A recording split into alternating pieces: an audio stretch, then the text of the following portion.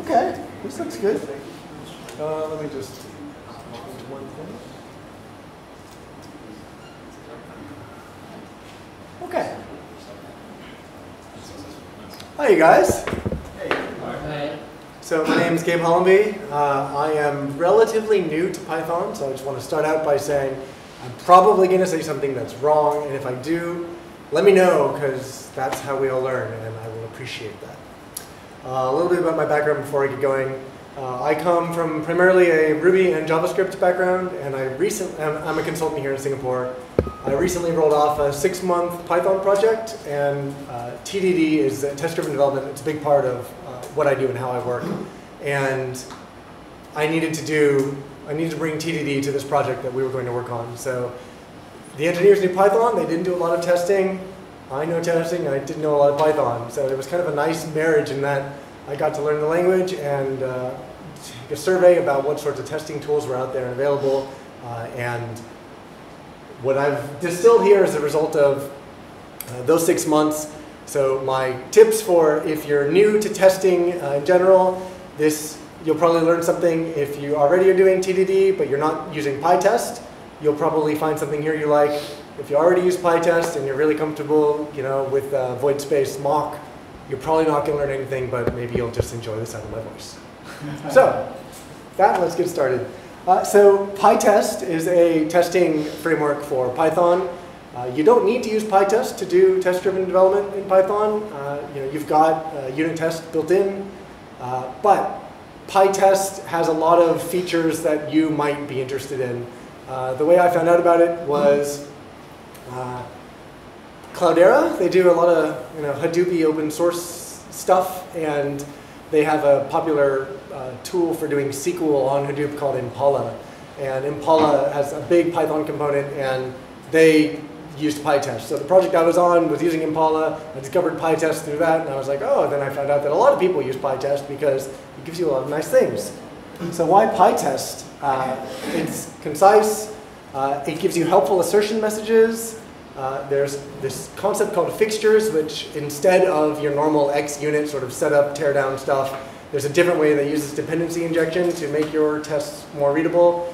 If that sounds scary to you, don't worry, I'll explain it. It won't be scary. You'll think it's cool.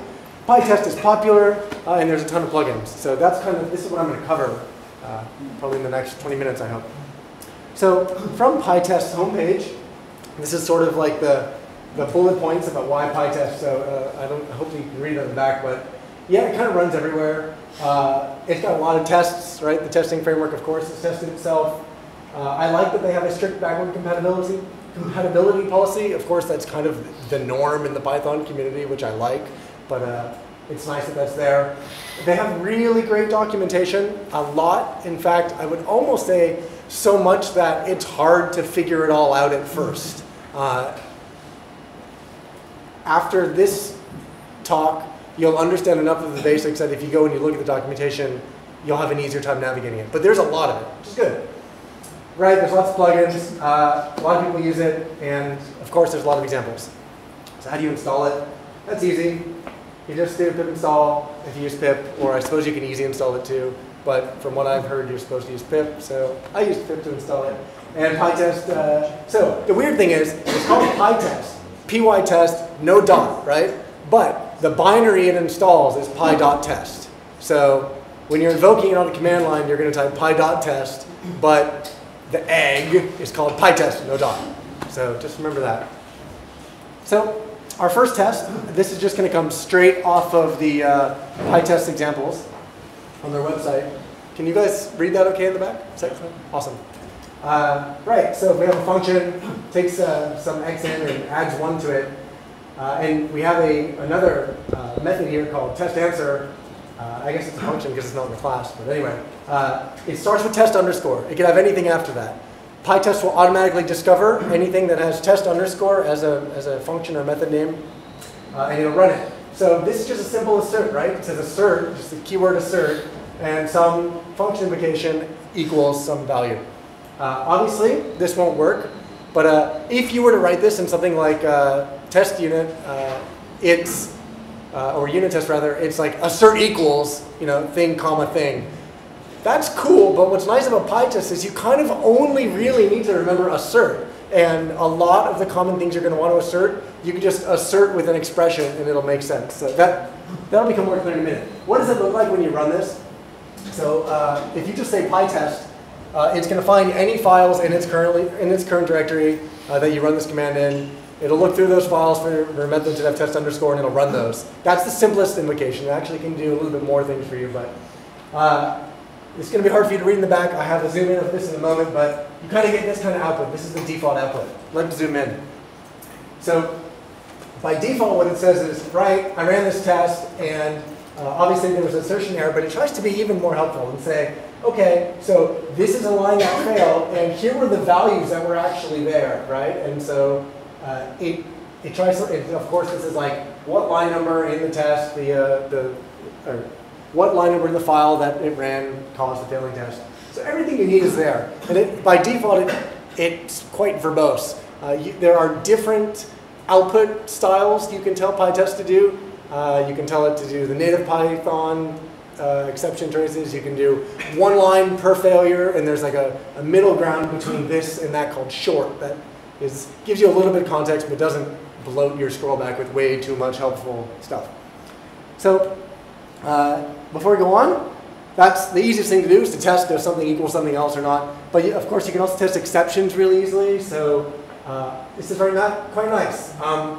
If you want to test does something raise an exception, the easiest way is to use this context manager.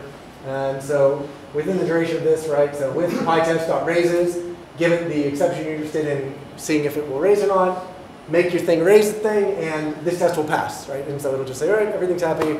I expected it to raise, and it did. But one of the really neat things about Pytest is the context-sensitive comparisons.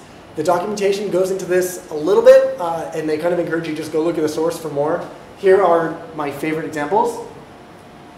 So you can do set assertions, and it's going to be really helpful, right? So assert this set equals this other set. I put it on 3 lines just so that it would read nicely. Obviously, you wouldn't normally put on 3 lines, probably. But look, right? Extra items in the left set, 1. Extra items in the right set, 5. That's super helpful. It doesn't just go, yeah, those 2 things, they weren't equal. So that's nice. Of course, for string equality, it tries to be even more helpful. And if the strings are almost the same but a little bit different, you don't have to go figure out why. It puts a little caret. It shows you exactly where they're different. That works for multi-line strings too, out of the box. So if you've got foo-span bar and foo-eggs bar, it'll tell you, right, well, they both have foo bar, but there's the diff of what was different between those 2.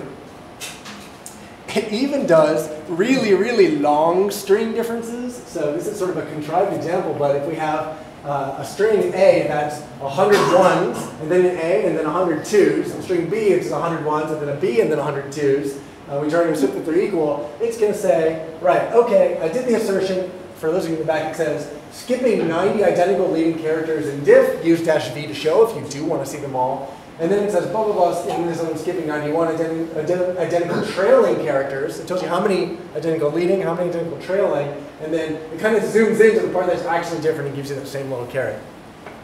It's really sweet. Like, the people who make Pytest have thought a lot about making your life easier. And again, this is all just with assert, right? We don't need to, it's not like assert multi-line happens to be equal and assert super long lines are equal, but show me the helpful part. No. Just assert. And we can do dictionary. So this is quite nice too. It's sort of an elaboration on the set one. So there's one identical item, but different items, right? B, the key B exists in both. It's 1 in one and 2 in the other. Left contains C, right contains D. So again, very helpful. So context-sensitive assertions. Next up, we've got classic XUnit setup and teardown. So if you come from classic TDD, you think, okay, right, you're going to give me a class, and inside that class called test something or other, I'm going to have a method called setup, and I'm going to have a bunch of methods called test something else, test something other, blah, blah, blah. I'm going to have a method called teardown. And what it'll do is it'll run my setup method first, and then it'll, usually you can decide, right, like, do I want it to run once before everything, or do I want it to run once before each of my test methods inside that class? So this is really, it's going to be too hard for you guys to read in the back, but what's going on here is Pytest supports that out of the box. This is not the Pytest way, but if you want to use Pytest with this sort of classic XUnit style, you can. So you've got setup module, teardown module. Those are going to happen at the beginning and end of whatever for each module file that Pytest finds and decides to run on. Then you've got inside some class, you can have class methods like setup class and teardown class. That's going to run once for the class. And then you've got setup method, teardown method. That's going to run once for each method. And then inside here, I just have two tests, test one, test two. What this looks like if it runs is this. I just made an example that kind of showed you the nesting of it all, right? So there's only one module here. There's only one class. Setup method got run once, test one, and then teardown one. Then setup method got run again, test two, then that got teared down, then tear down the class and the module. Okay. But Pytest doesn't want you to do it this way. Pytest wants you to use this thing called fixtures. And here's what Pytest has to say about fixtures. Purpose of fixtures is to provide a fixed baseline upon which tests can reliably and repeatedly execute. That doesn't seem like the best way to sell them to me, but they also say fixtures have explicit names and are activated by declaring their use from test functions, modules, classes, or whole projects. This sentence here about activated by declaring their use, that's dependency injection, right? If you don't know what that is, this will make sense in a minute. If you use Angular, it's super popular in Angular, you already get this. So we have a class called person. He's got a method on him called greet. He doesn't do anything, but because I guess I want this test to fail, right? So what I can do though is I can say, I've got a method called person. I'm going to use this, is it decorators in Python or annotations? Decorators.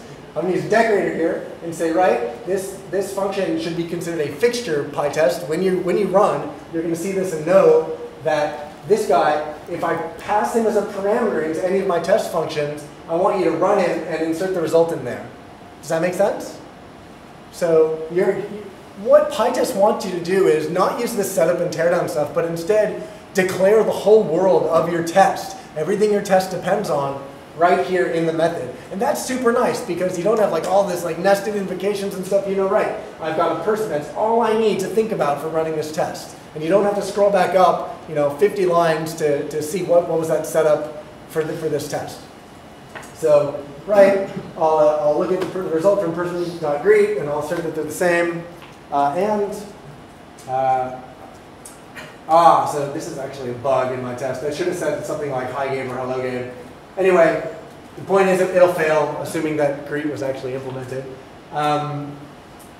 So this is just an example of showing that it fails. So how did this work, right? So again, Pytest sees that test greet needs a function argument named person, and it saw, oh right, there's a matching fixture called person, so I'm going to run that fixture function, I'm going to take the result, I'm going to pass it in to the scope of that test when it executes.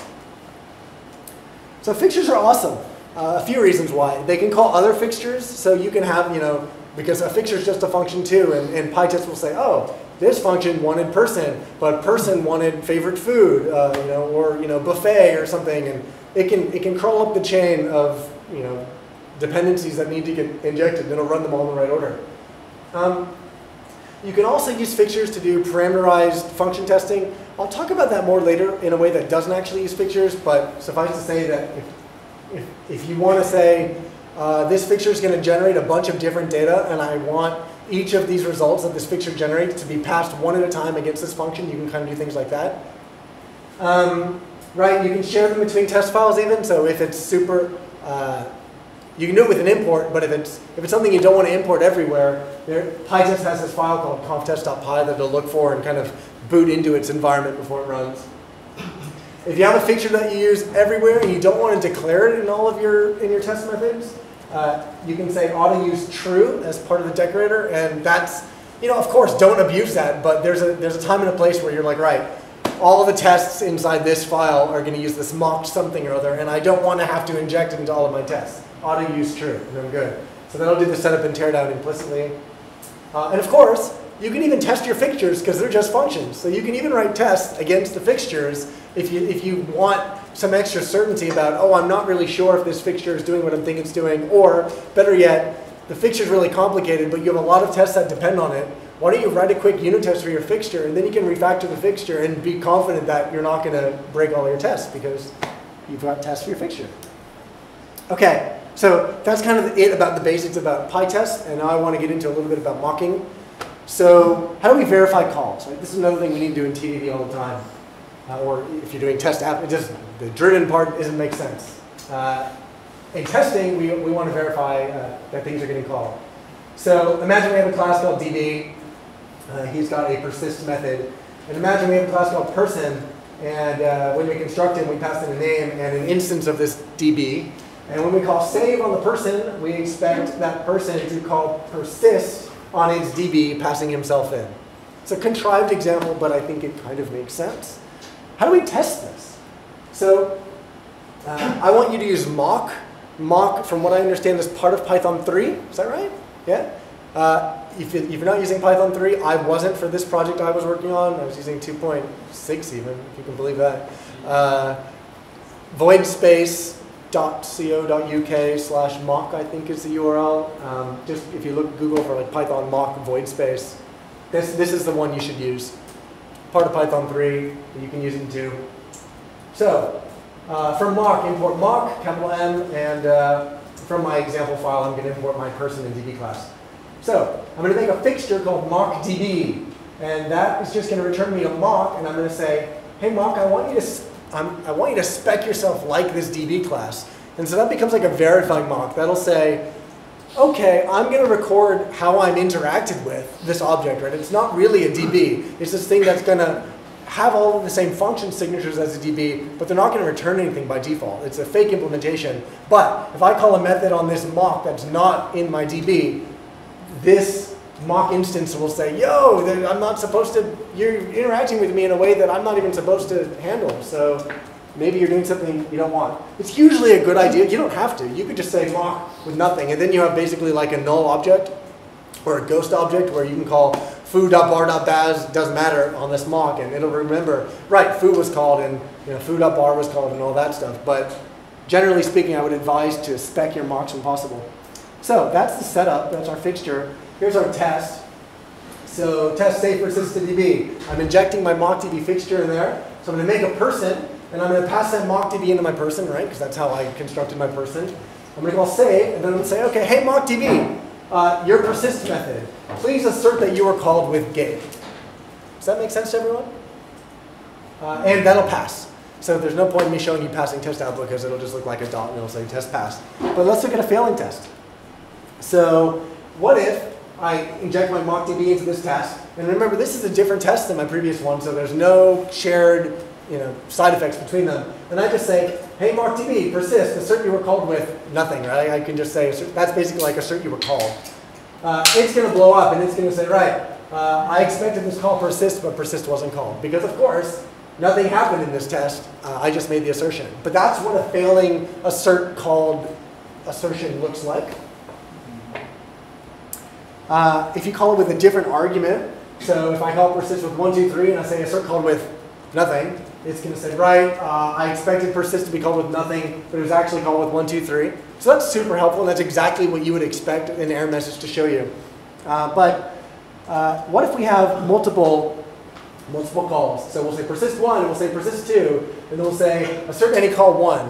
So that hopefully makes sense. It's an assertion. I'm saying, I don't care what order it happened in, just tell me, were you ever called with 1? And that'll pass. The gotcha is, and this is why I wanted to show you assert any call. So by default, assert called with, not by default, this is the way it works, it only tracks the last call. I feel like this is sort of misnamed. Because to me, if you're like, hey mock, were you called with foo? To me, in plain English, that means, yeah, I was called with foo, I was also called with bar, different calls. But that's what assert any call is for. So assert called with only tracks the last call. I wish it was called assert last called with, because then there'd be no confusion. So the corollary to that is, if you called mock with bar, and then you said mock assert any call foo, it's just going to fail. The behavior, and this is a patch I'd like to write in my infinite time. I would like it to say, yeah, I know you said you expected to be called with foo, and that wasn't true, but I was called with bar. That would be super helpful, and it could totally do that for you, but it doesn't. So just a warning about that. Like, I remember when Rahul was here with me. Rahul and I figured that out, and we were like, damn, We just lost half an hour because we were just expecting, because we came from Ruby, and in Ruby, a similar type assertion, it would have said in the testing framework we're used to, right, you asked for foo, but it was actually called with bars. So we had a naive assumption that, of course, it's so good, why wouldn't it behave that way? It turns out it doesn't, so beware. Okay, studying return values.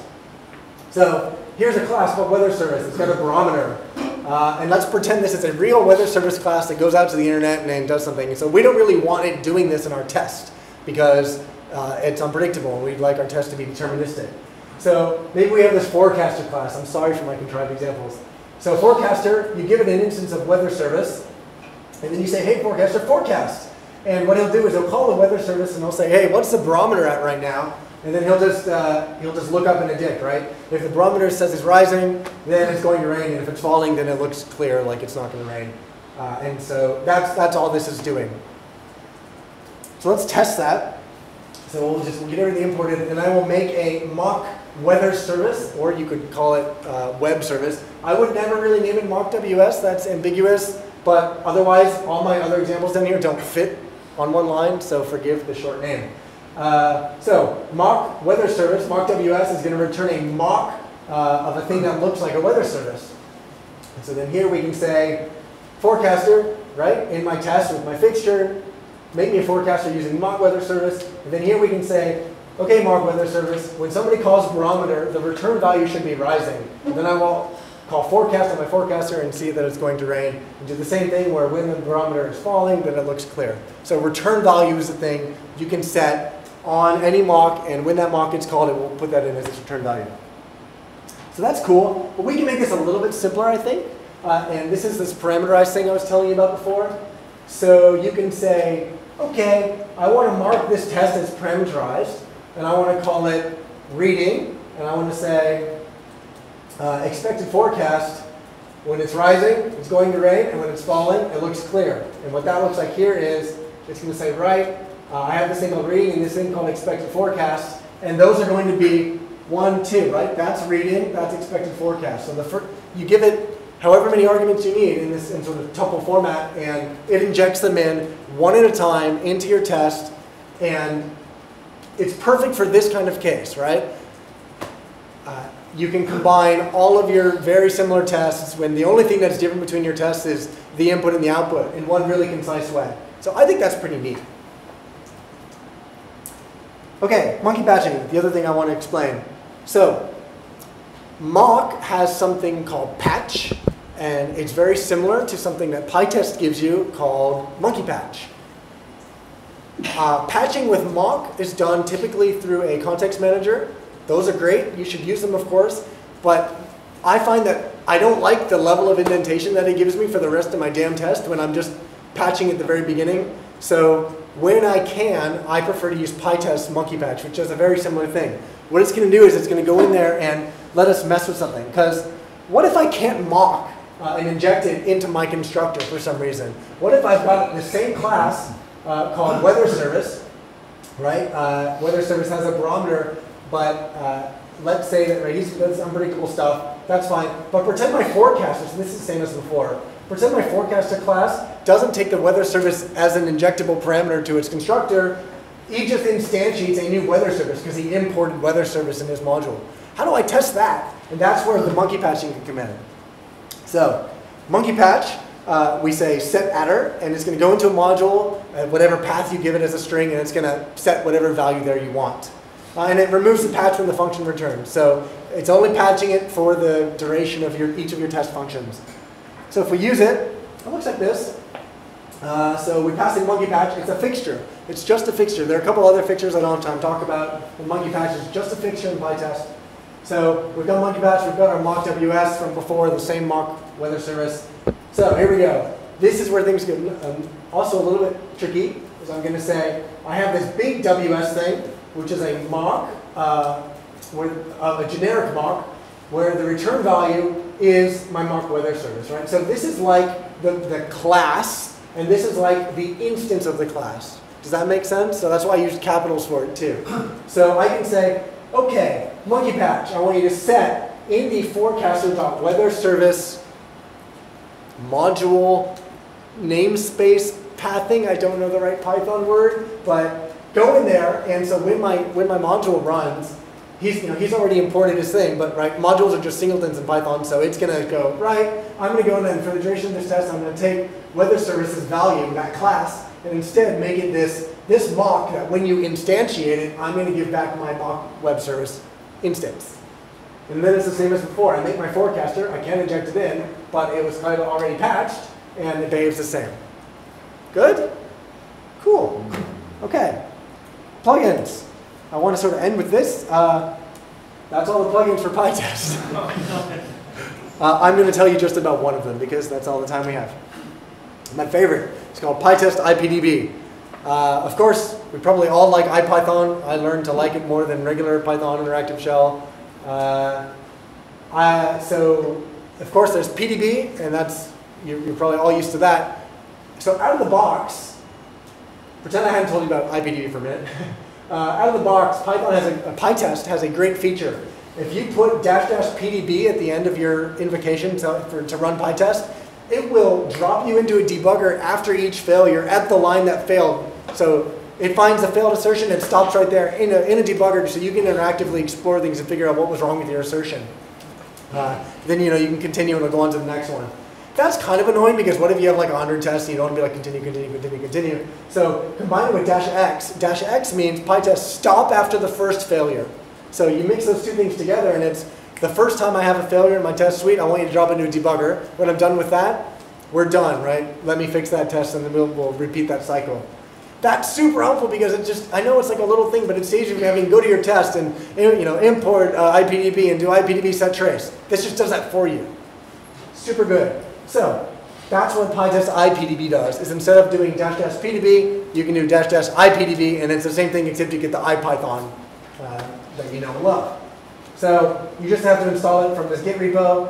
And the neat thing is, that's all you do. So Pytest will look in your current Python environment, or virtual environment, right? And it'll say, what Pytest plugins are installed? I found them, and I'm just going to use them. So there's no like going afterwards and configuring Pytest to teach it about all the plugins you installed. If they're there, if the eggs are there in your environment, Pytest will use it. And that's all I have. So do we have any questions? Bjorn. I'm curious about the parameterized fixture and that. Do we allow for keyword arguments as well?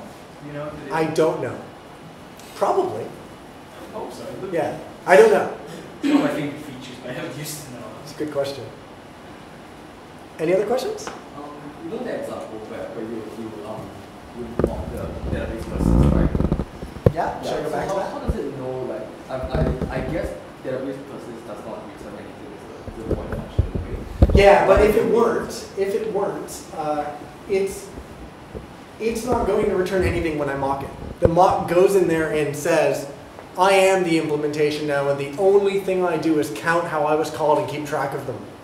If you want me to return something, you better give me a return value. But mock also has a feature where you can say, call through. So that's also available. That's outside the scope of this talk. But you can tell mock also, actually, I want you to go ahead and do the call. Yeah, but it must be question database. Right. So this is why I thought that would be a good example for showing testing the database, right? I like, in my unit test, I don't want to touch the database. Yeah. So. I'm just saying because like, if you don't return the correct value, it just causes a big whack. Right. So typically what you'll do is in your mock, you won't just say, here's the, persist is now a mock. You'd say persist is now a mock and it returns true. Because all of my subsequent code expects persist to return true. Right? Because it's like, oh, the persist succeeded, so I'm going to do the rest of my work. Anything else? Yes? Can you show one of the slides where we see the test getting the fixture? Yep. So there is a test getting a fixture. That's one. So you say it will search for a function called mockdb. Yes. So what if I want to... It's not just a function. It's a function that was also decorated. It has to be decorated. Yes. Okay. And what if I want to define my functions in a central file because yep. I want to reuse them across many test modules, then I have to import them all the time? Or conftest.py. So this bullet point here. If you don't want to import them all the time, And I it's have to put all fixtures into conf test? you have two options. You either put them in conf test and Right. Pytest picks them up automatically everywhere because they're super common and you want them there, or you put them inside you know, domain-specific subset files and import them when needed. Okay. So it depends on what you're trying to do, but if they're super, super common, put them in conf test. That's what Pytest wants you to do. So I will have one central conf test pipe Yes. which imports my fixtures from other modules. You could do that if you wanted to. Then I can use these fixture names in all my tests without importing. I suspect that would work. Okay, sounds interesting. Okay, I think I should stop. I've been probably longer than I promised I would be. So, thank you. I'm Gabe. That's me on Twitter, and that's my email address. I'll end by just saying, like ThoughtWorks, I work for Neo. We're another agile consultancy here in Singapore. We are also always looking for talented people like yourselves. So, if you'd like to know more about Neo, you can talk to myself, or Michael, who also works there, or Rahul. Bjorn is contracting for us right now, so he could kind of half tell you. And that's it. Thank you.